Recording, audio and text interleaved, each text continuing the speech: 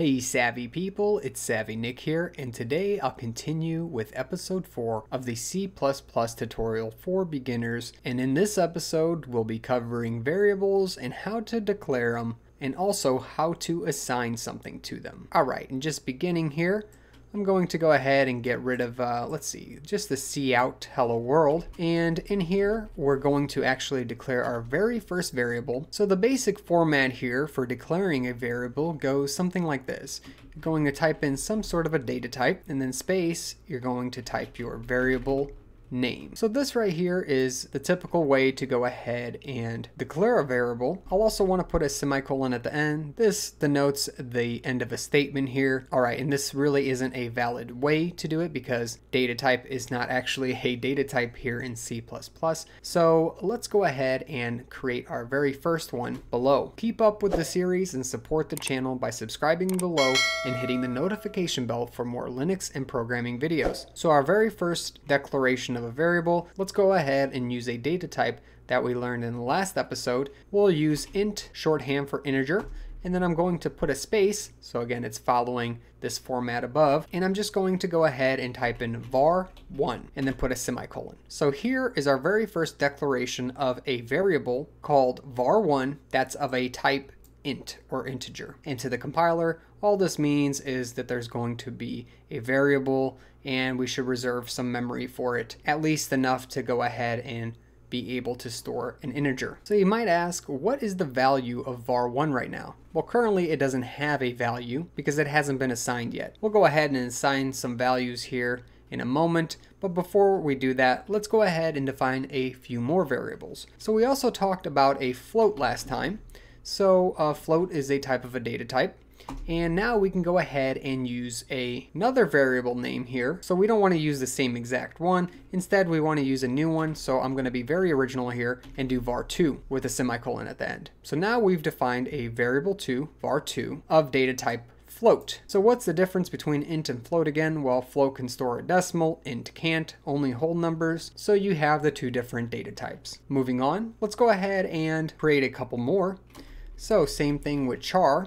We learned that in the last video, and we could do var3, and how about bool, and we'll just call this one result in order to change things up. So now I've defined 4 different data types and 4 different variables here, and one thing I'll tell you here is that variables must begin with at least one letter and not a number. So if I put 1 var here instead of var1, that wouldn't actually be a valid name for a variable. Just keep that in mind. With good practice, you won't even have to worry about it, but just something to know. You of course can use numbers anywhere else in the variable name, as well as uppercase letters if you want, and underscores. So now with everything here, let's make sure that our program can compile. I'm going to delete this because this isn't really a valid statement, and I'm going to save this. All right, and then in my terminal, if I just go ahead and compile things here with the command we learned about, we'll go ahead and see that nothing pops up, meaning there's no errors with the compilation and everything successfully compiled, but there's really no output to the program. We've just declared a few variables. So now that we've declared a variable, how can we actually give some type of a value? So as mentioned before, we have a data type, then we have a variable name, and following the variable name, we can assign something to it. So let's say we wanted to assign the number 1, and then we could do a semicolon, of course, to end our statement. But what goes between these two in order to actually assign something? Well, all you really need is an equal sign, and this statement would actually be some sort of a initialization of a variable. So let's go ahead and try this below. So now I can say int equal to, let's say 1. And since this one's a decimal, we'll do 1.0 just to denote the difference. And for a char, we have to do something a little special here. We have to use single quotes. And then in between the single quotes, we can define some type of a character. I'm just going to use C for character, and we can only do 1 character at a time with char. We'll move on to a result. Here we can really just use 0 or 1, true or false. I like using true, so I'm just going to use that here. And let's go ahead and save this and make sure things compile just fine without warning. Save that, open up my terminal again, run the compilation, everything's great. So that's pretty exciting. We've officially assigned some type of values with the equal operator here to a variable of type int, float, character, and bool. or Boolean. So just for fun, let's go ahead and print these values out. If you went ahead and made it this far, please hit that like button for me. It really does help me out. If I use cout and then two less than symbols, I can print any of these variables out. Let's first do var1, and then I'll put a semicolon. We learned about this in our Hello World program. We'll talk more in depth about this at some point, but for now, just know that this allows us to print a variable out. And the reason I use var1 is because that's my variable name, and we went ahead and assigned 1 to it. So what are we going to expect in the console to be printed out to us?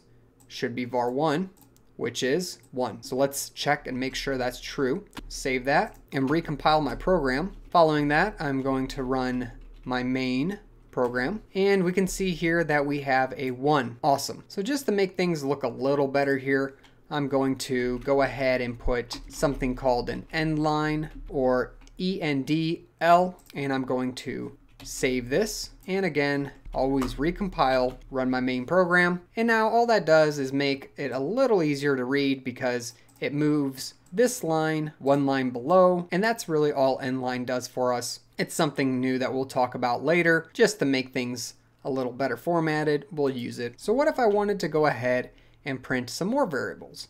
So let's check out var2. I'll again do an end line. Let's do var3 as well, and another end line. And I'll finally do my results, and I'll put one more end line. That way we can go ahead and print out the multiple different variables we have defined.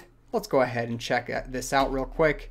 I'm going to save, again, compile my program. There's been no errors, and I'm going to run my program. So we can see here we have 1, 1, C, 1. So with our float, it seems like we got our decimal point truncated.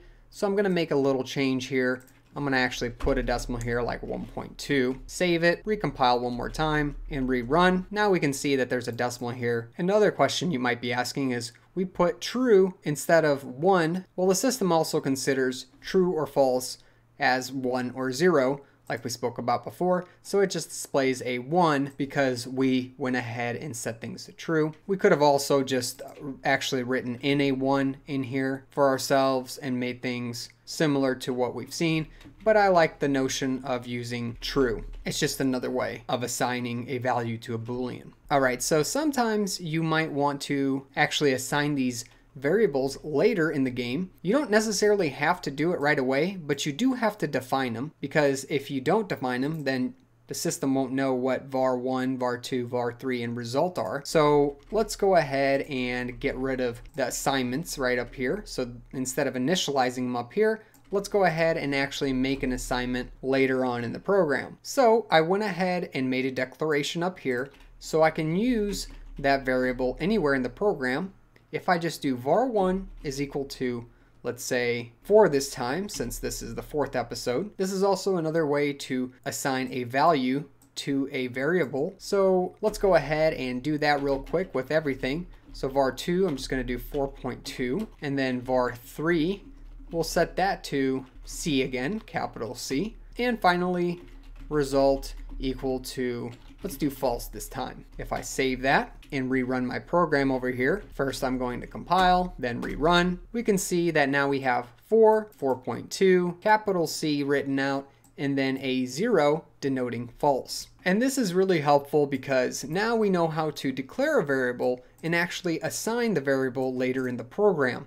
So we could have done this anywhere here in the middle of the main function that we wanted to. Now, if we would have done it below the cout statement, then we wouldn't have had our value displayed, because at that moment where cout would have got ran, let's say it was something like this, where it was in between instead. Well, the first time it runs through here, we did declare these variables, but we didn't assign anything to them. We assigned it after the fact.